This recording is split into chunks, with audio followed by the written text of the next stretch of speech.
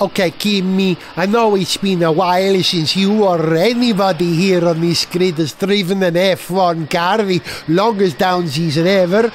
I'm just checking that you remember the correct procedure for the first installation laps and warming up of the brake. Yeah, leave me alone, I know what I'm doing. Okay, do you want a hand getting in the car? No, like I said, just leave me alone. Yeah, Kimi.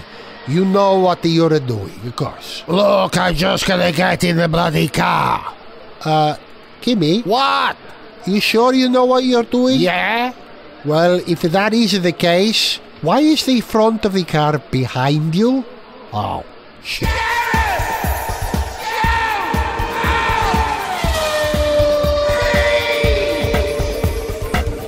Hello, welcome to Gareth Jones on Speed, another virtual edition brought to you by the technology of Zoom. She's Sarah. Hello. He's Zog. Hello. I'm Gareth, and I dare say all three of us are absolutely cock-a-hoop that this weekend, after 7 months of no racing, F1 is back. Who flipping Ray? Sarah, are you excited or apprehensive about season starting and we don't even know how many races are going to be in the season, or there's going to be no audience, it's going to be weird, or is it going to be great? I think it's going to be very exciting that a lot of people will be watching. It's the day we've all been waiting for. It's been 15 weeks since Australia and a lot has obviously happened. The teams have been in lockdown. When they get an opportunity, they've been working on their cars. So we could see some exciting racing, and I think hooray that some sport is finally happening. Yeah, hooray. So, okay, you feel the same, I'm sure. Absolutely, yeah. I can't wait to see some real racing again. You know, much as I've enjoyed some of the virtual racing that we've had in recent weeks, particularly the virtual Le Mans, which looked fantastic. Didn't it just? It was pretty convincing, wasn't it? Yeah, it really was. But in the end, those things are a substitute, a slightly poor substitute for the real thing, and we're going to get the real thing this weekend. So, yeah. Can't wait for the real thing. The real thing. Even better than the real thing, as Bono once said to me. The prospect of the season, I think, is arguably better than ever. For two reasons. I think the drivers and the teams probably feel the same as we do. They just want to get going. They want to prove themselves. And second of all, with a season that we don't know how many races there are going to be, yes, we know there are a minimum of 8 at the moment, but there could be more. Every team is going to be doing their level best to score points at every opportunity because there may be no more opportunities. I think this could actually work in the benefit of the season. It could be a more exciting season than we would have had if it had started in March and ran for 22 races. Would either of you agree? I kind of feel, I suppose, a bit ambivalent about that. On the negative side, the teams are so good in the regular course of things at maximising every opportunity they have. You know, they really don't leave anything on the table when there's an opportunity to be had. I don't think that current circumstances are going to push them any harder. So in that sense, I don't think that's necessarily the case. But then again, these are odd times. Let's see what happens. I'm sure they're all going to be very motivated just because they're getting back down to doing what they love doing, and they've been waiting to get back to it just like we've been waiting to see them do it. Sarah? Yeah, well, I was just going to say, lads, that there will be some competition. I think there'll be a lot of teams wanting to put their best foot forward. I think Renault, for example, they will want to get one up on McLaren in a very short space of time because they were lackluster last year and they fell short. And I think Red Bull could be in there with maybe a chance of coming in after Mercedes. I think they might be competition for Ferrari this year. So I think you're right. There's a lot of points to be had in a short space of time. And with drivers' championships and constructors' championships on the line, I think it will be a lot of healthy competition. So it'll be really interesting to see how the cars face up to one another, especially since testing was so long ago and since they've all had an opportunity now to further work on their cars. So I think we could be in for an exciting couple of weeks. Yeah. In that regard. It's interesting. I mean, you mentioned the fact that, you know, obviously we've got a shorter season, fewer races.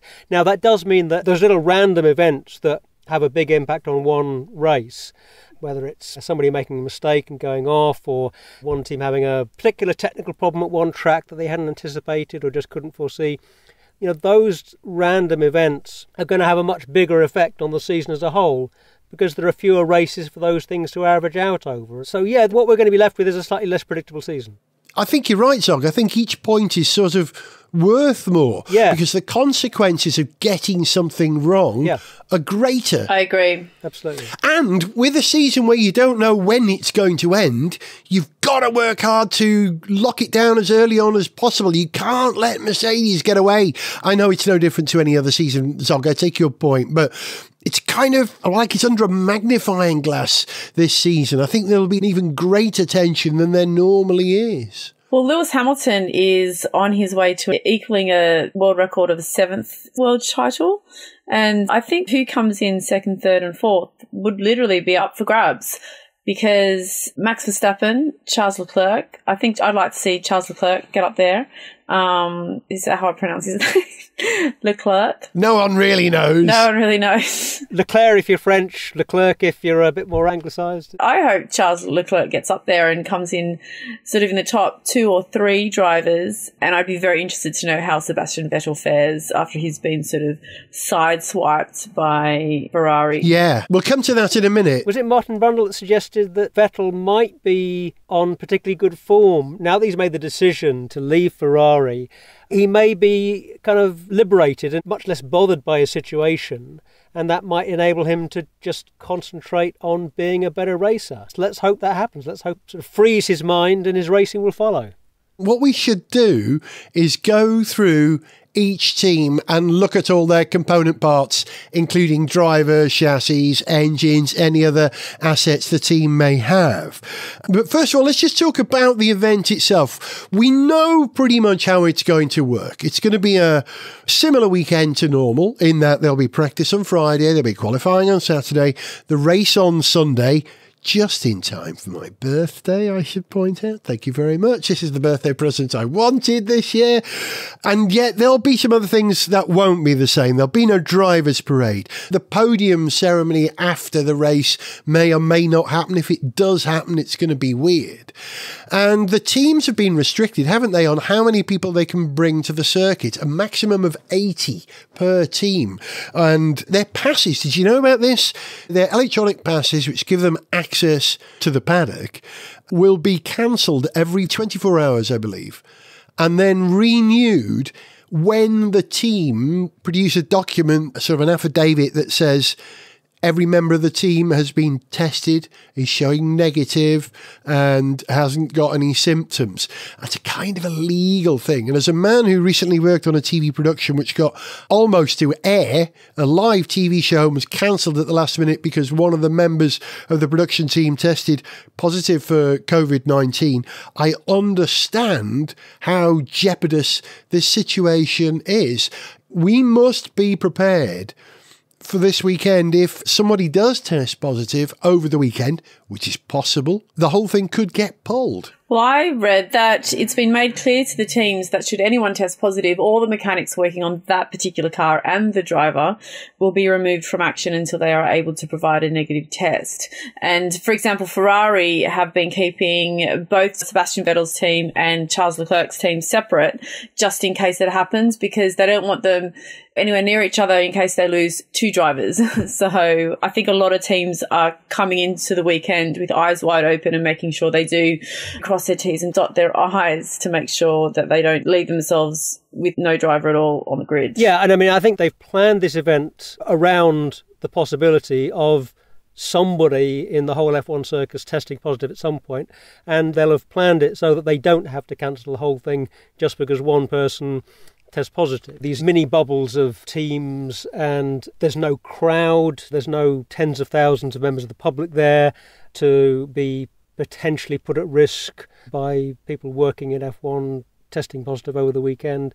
So I think one doesn't want to make any confident predictions about the near future, but I think it would take quite something for them to cancel it. You know, it wouldn't be just 1 or 2 people testing positive. Can you imagine, though, if a team did have a positive result and they had to pull that team? Oh, it must be galling in a short season for them. You know, they can't score points. Absolutely. I think F1 themselves would be devastated because there's a lot riding on them sort of salvaging their entire sport for the season. So it would be devastating for a lot of people involved, not only for the driver and the teams, the F1, but also the people watching, the fans. I mean, to be that taken away from them to watch all the drivers on the grid would be disappointing, really. I'm sure the teams will all have been very careful about how they will have advised all of their team members to behave in the run-up to these races. I'd be very surprised if they haven't very strongly suggested that everyone is isolating more than they normally would. So whereas you and I are going down to the shops every few days to do a bit of shopping, I'm sure they'll have suggested that team members are probably more or less quarantining for a couple of weeks before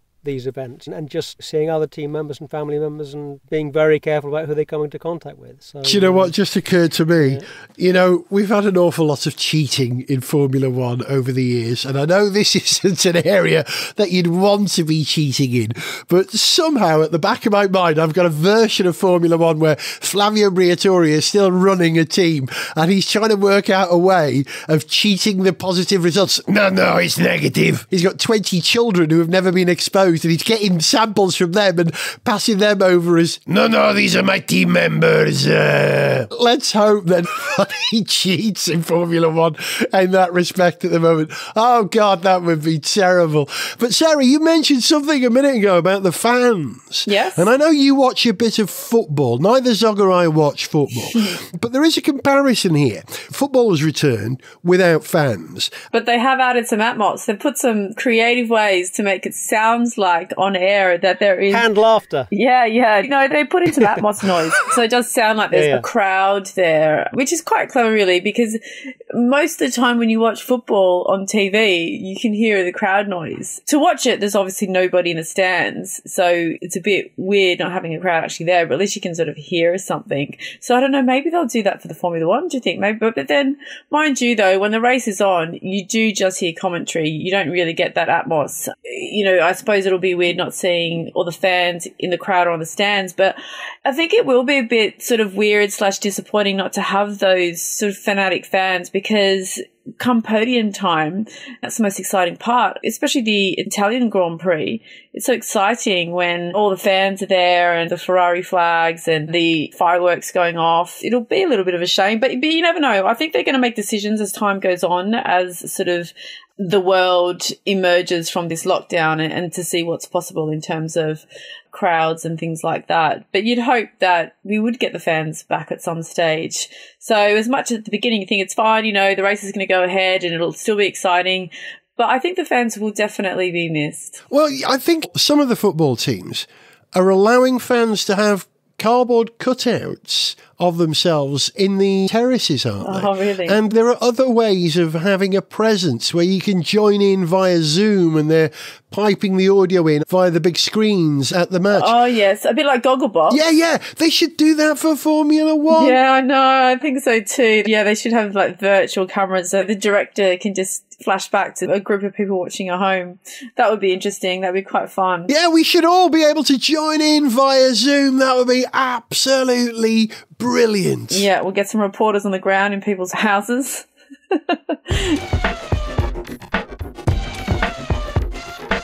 Well, an historic day for Formula One as we finally return to racing.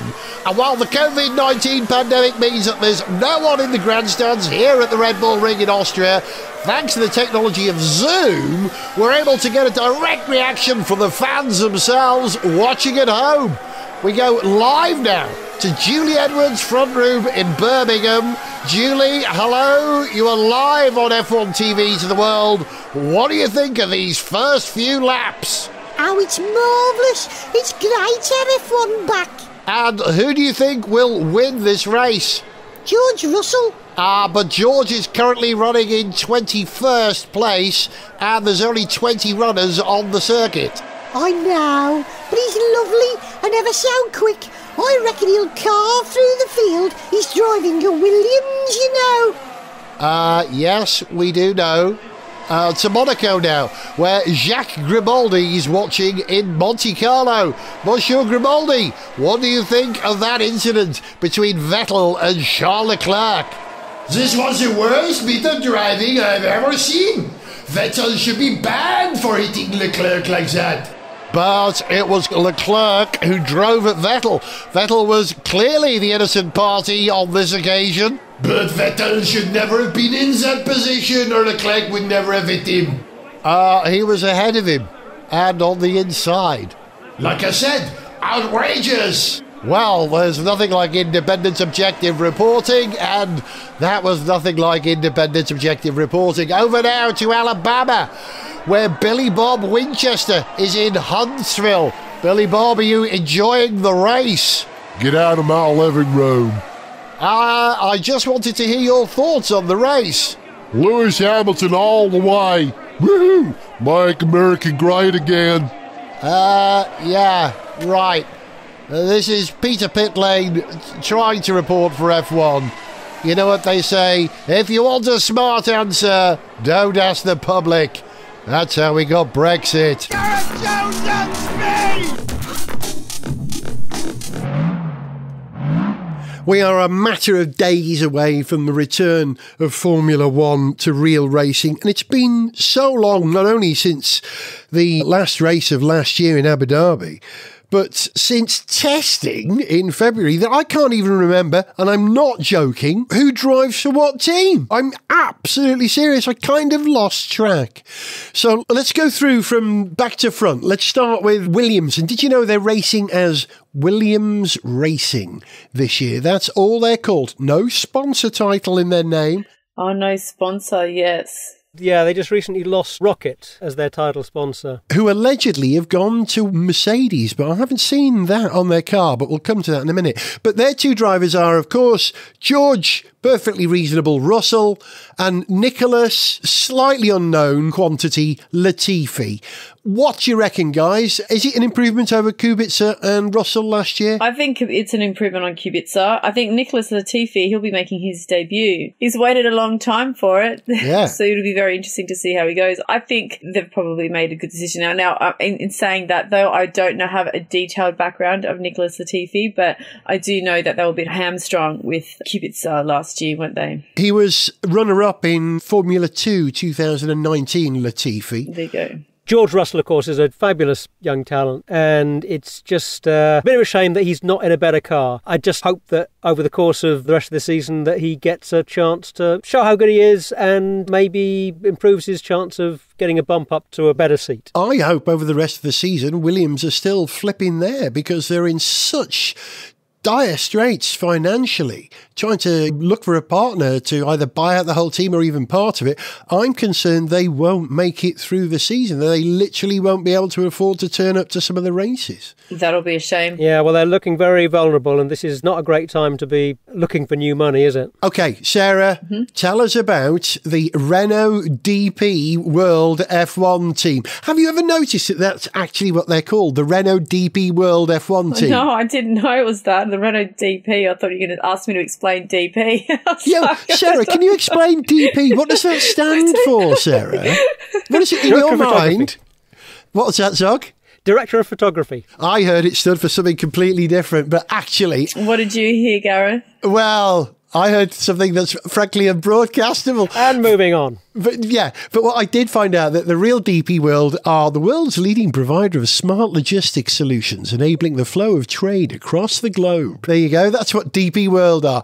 What is it with Renault that they always have mysterious sponsors? Like, what was that one from South America? The insurance firm Mapfre. Mapfre. DP World is the new Mapfre. All right, Sarah, tell us about the drivers. Come on, I know you want to. Well, obviously got Daniel Ricciardo.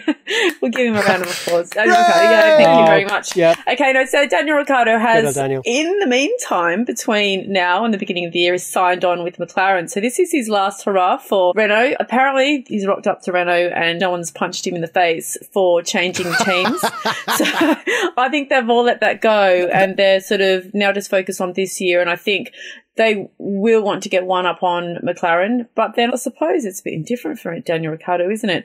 Nevertheless, he's a competitive guy, and I 100% think that he would probably want to get ahead of the McLaren, and they'll probably want to get up there in the Drivers' Championships. So Esteban Ocon, he's had 12 months on the sidelines. He was a reserve driver, stimulated driver for the Mercedes last year after he got punted from... Hang on, Sarah, did you just say stimulator driver as opposed to... Stimulated, oh no. We're back to DP again, aren't we? No. Oh, my goodness. That was too funny. He was a simulator driver. Simulator driver, mind you. Gosh, it's been a long lockdown, hasn't it? 100 days today. Wow, yeah. I know, losing my mind. Yeah, Estebanacon, as we used to call him. Our favourite. Estebanacon, yeah.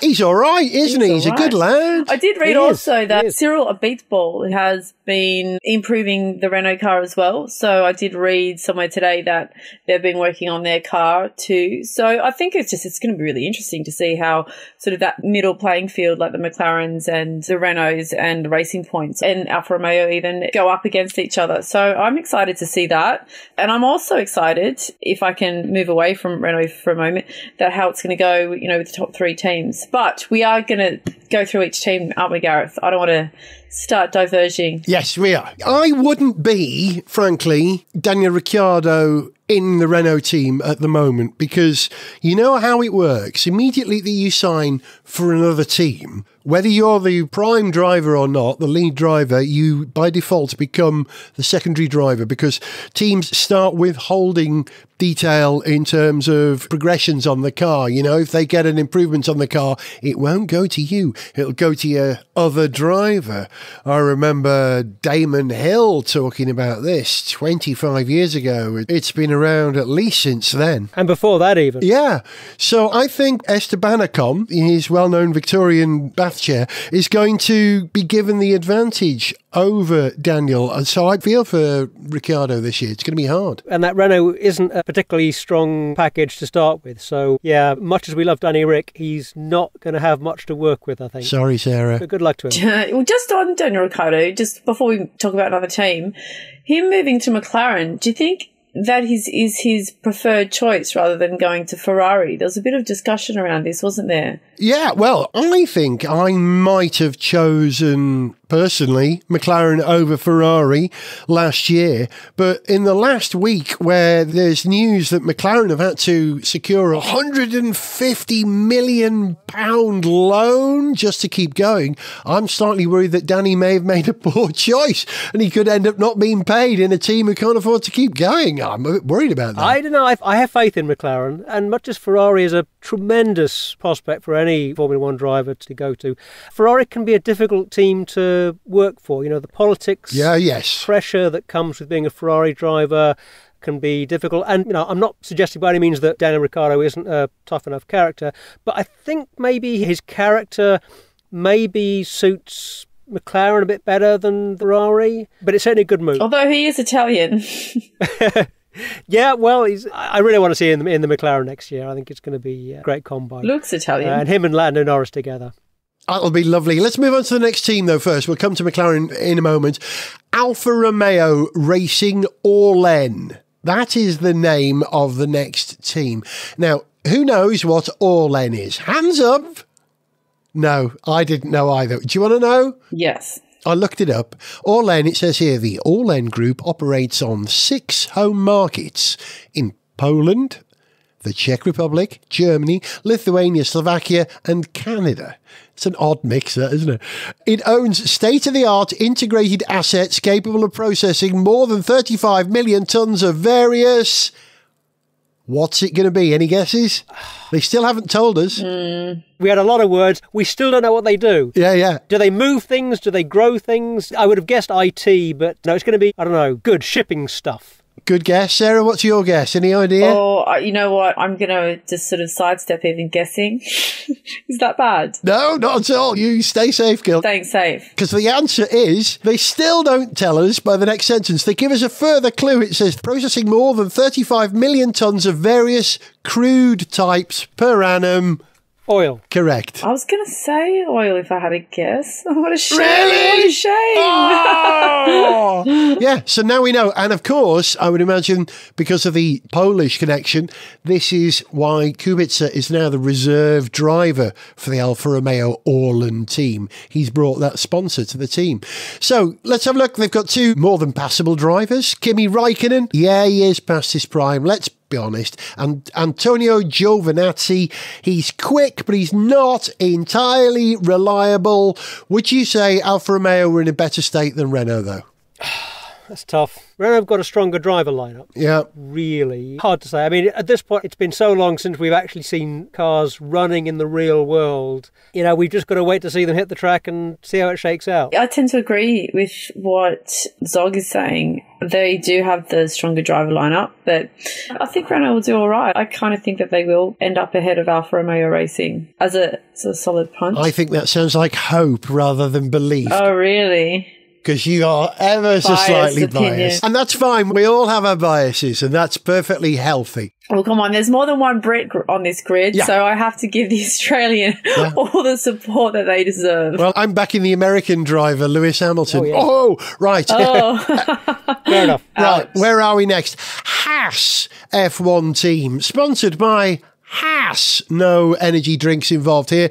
Their drivers, remember them? Roman, Don't Crash Into Me, Grosjean, or Kevin Magnussen. Surely that's going to be their last season as drivers for Haas, isn't it? And how good is that car, the VF20, with its Ferrari 065 engine? What do you reckon, Z? Yeah, Haas are a funny outfit. They've shown flashes of really outperforming expectations, and then there are times when they just can't get it together. They're not very consistent.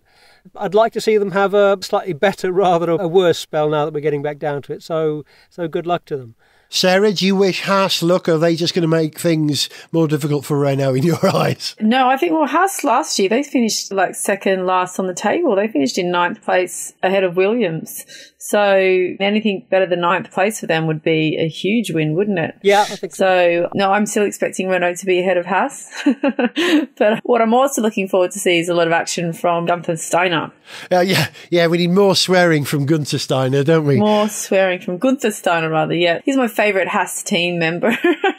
Yeah, he was a bit of a star of the second Drive to Survive season, wasn't he? Actually, I discovered that an old mate of mine today actually works for the Haas team. So I'm going to get in touch with Dave O'Neill and find out what it's like working with Gunther. And I bet he says it's exactly as it is on the television. Probably. All right, we're going to move on because we're running out of time already. Let's have a look at BWT Racing Point F1 team with their RP20 chassis. And the power unit is actually badged BWT Mercedes. Did you know that? BWT are effectively sponsoring the engine rather than the car.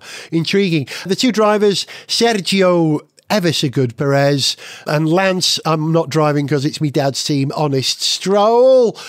They've overperformed, haven't they, in the past? And they've got some good money behind them and a new wind tunnel coming. Are they going to be the top middle team? Are they going to beat McLaren is the question this year? Well, with the Mercedes engine, they should be able to do okay, don't you think? Well, it's better than the Renault donkey. McLaren have been on an upward trajectory, though. Racing Point, good, solid performers, and given their kind of budget midfield status, they've tended to do very well. But yeah, I wouldn't bet on them beating McLaren right now. Which brings us to the next team in the grand scheme of things, who we should have mentioned earlier on, if I'm honest. Scuderia Alpha Tauri Honda, which I love saying. I do like Alpha Tauri as a name, or Alpha Tauri, as I'm sure most people will say. Boris Johnson's favourite team. They've got the Honda RA620H engine, and it's a new evolution of that engine as well. So this could really help. And again, Alpha Tauri, what used to be Toro Rosso, have always overperformed occasionally, but not consistently, which is why they are where they are. They're two drivers, Pierre Gasly, who was demoted, and Daniel Kvyat, who himself had been demoted. So this is a team who are sort of having to make do with demoted drivers. It's a bit of a sad situation, really. How do you feel emotionally, Sarah, about Alpha Tauri? Do you care about this team? Well, emotionally, how do I feel? I feel a bit like you. I mean, there's two demoted drivers that are just still in there hanging on to F1, which so they should be, but you never know what's around the corner. They could, blow it out of the park and get themselves back up into Red Bull Racing in no time, because they have topped their drivers over a few times there with Alex Albon, etc. So emotionally, I hope they do well, and it'd be good to see those two drivers do well, particularly Daniel Kvyat. They've really put him through the ringer, haven't they? They have. It's a yo-yo team, Zog, isn't it? It's kind of the yo-yo team. Up and down. Well, it's the Red Bull waiting room, isn't it? The Red Bull waiting room, the green room. It's interesting when you see drivers, as you say, not just bumped up from Toro Rosso to Red Bull, but bumped down going the other way. And we've seen that sometimes it enables them to kind of get their head back in space where they can perform better when they're not quite under the same pressure that they're under at Red Bull. Scuderia Second Chance, they should be called. Yeah. All right, let's talk McLaren now as we get into the big hitters. McLaren F1 team. Now, that again is their official name. No title sponsor, which is incredible for a team with the status of McLaren. The chassis is the MCL 35. The engine is the Renault E-Tech 20. Only 2 teams using Renault power units on the grid. One the Renault squad itself, the other McLaren. The 2 drivers, Lando Norris and Carlos Sainz Jr. Now, again, I wouldn't want to be Carlos Sainz in this team. I think exactly the same rule applies. If he's going to Ferrari next year, then he's going to be kept out of certain loops within the company. Certain technologies he's not going to be allowed to hear about because that would be an advantage if he goes to another team. So he's going to be the default second driver this year, in my opinion, which can only benefit Lando Norris, who I actually think is brilliant. He is good. Yeah. He's a young talent, isn't he? Yeah, very popular as well. tremendous. They seem to love his off-track antics. He's a sort of little smart aleck, isn't he? But a very good driver. He's been doing very well in the E-Series, actually, hasn't he? Yeah, I mean, he raced at Le Mans too, bless him. Virtual Le Mans. Yeah, he's been one of the stars of the E-down season, if you like. And he's a great person. He's a funny guy. It's not surprising he's a fan favourite. Tell you what would be good is seeing him in teammate with Daniel Ricciardo, two Absolutely. very sort of jovial characters. So that's something to look forward to for next year, which isn't far away around the corner. You just want to see those 2 boys kissing each other in your mind. That's all that is. I know. You know what? They may even do that. Oh, hello! See, it's in your imagination. Let's move on to the really big players now. Now, the question is, in the grand scheme of things, I'm going to leave Mercedes till last, but who do I do next? I want you both to shout out at the same time. Do I do, in the grand order of things now, should it be Red Bull or it should be Ferrari? Which is the number 3 team? Shout your answer now. Ferrari. Red Bull. I knew you'd disagree. All right, well, Sarah, I'm going to give you the preference, only because you got your answer in first. We'll do Scuderia Ferrari. No, I think Red Bull might be a bit of a dark horse for second place this year. Ferrari just seemed to be all over the show last year, weren't they? They were. So, but they do have Charles Leclerc, who is outstanding. I know. I love him. You love him. Oh, my favourite. He's one of my faves, the old Charles Leclerc. He's got tremendous focus, I think. He really comes across as being tremendously serious and focused without being kind of too kind of wound up and intense. He's very relaxed. That's a good observation, Zog, I think. Yeah, he is. He's kind of chilled, isn't he? Yeah. And he was outstanding in Formula 2. But, you know, that's often the case. But he has carried through his outstanding skills to Formula 1 and has ousted Sebastian Vettel, who is a 4 times world champion. So you've got to be good. And again, I feel for Vettel. Will he want to prove himself or will he just be blooming fed up? What do you think? I think this idea that he might be somehow liberated by having made the decision to move on and that will help his racing, I think I'm on board with that. I think he is a driver who is perhaps slightly more affected than some others by his mental state. Yeah, I think that having made the decision to leave Ferrari, he's going to be slightly reinvigorated. He's going to be stronger than he was last year, probably. Okay. I think he'll try and start the season, as you say, Zog, but if things don't go his way, I think he might just become a bit apathetic. Yeah, well, this is the unknown, you know, how the dynamic between him and Leclerc plays out, you know, and Leclerc's a massively difficult teammate to be up against, as we know from Vettel's decision. Okay.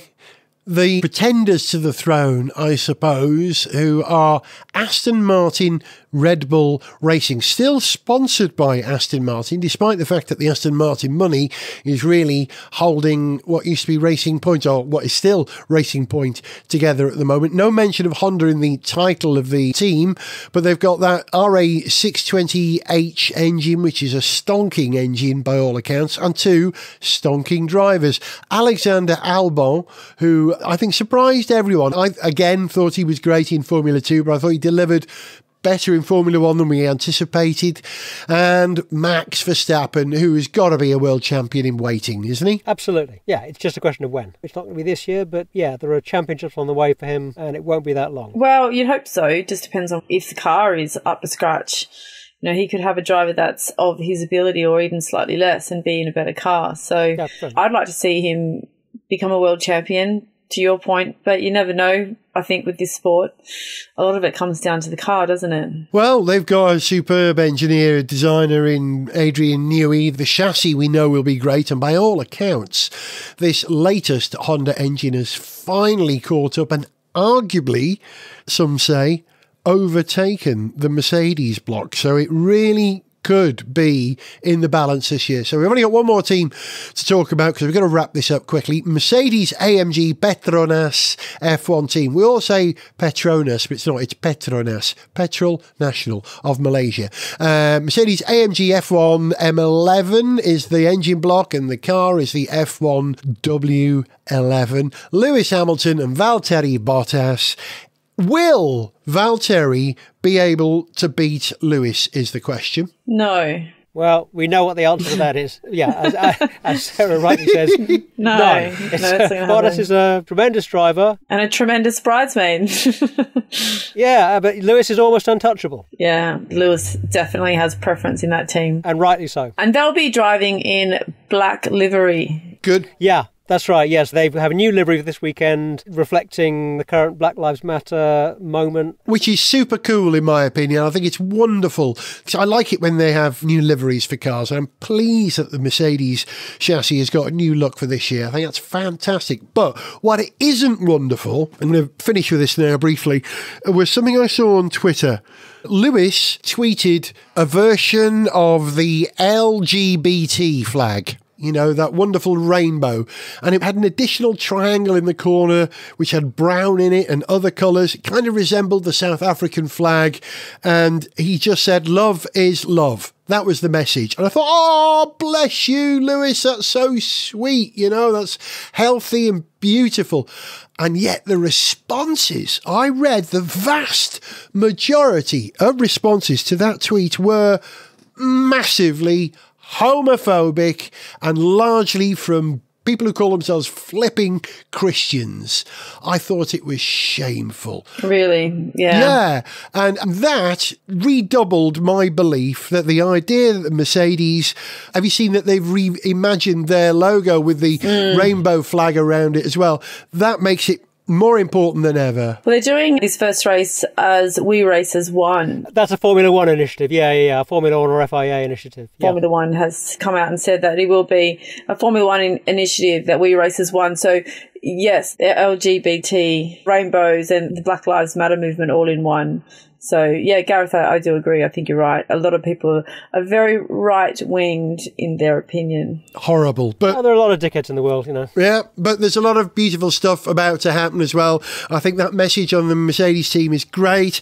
The idea that Formula One is coming back and engaging with not only Black Lives Matter, but gay rights as well, that's absolutely beautiful. Okay, guys, one last thing before we finish. Who's going to win the race? Ooh. Lewis. Oh, this is Lewis. Really? No. Charles Leclerc. Okay, I'm going to say Lewis. I think Lewis is going to come out fighting because he does. And we'll find out very, very soon. You've been listening to Sarah Leach. Goodbye. Zog. Goodbye. And me, Gareth Jones. And we will be back with an extra episode of Gareth Jones on Speed next Thursday, reacting to the return of Formula One. Don't miss it. See you then. Bye. To send us an email, see pictures, get song lyrics, join our Facebook fan site, follow us on Twitter, or to find out about sponsorship opportunities, go to garethjones.tv. Gareth Jones on Speed is made in London by Whiz Bang. Get out of my living room. Gareth Jones!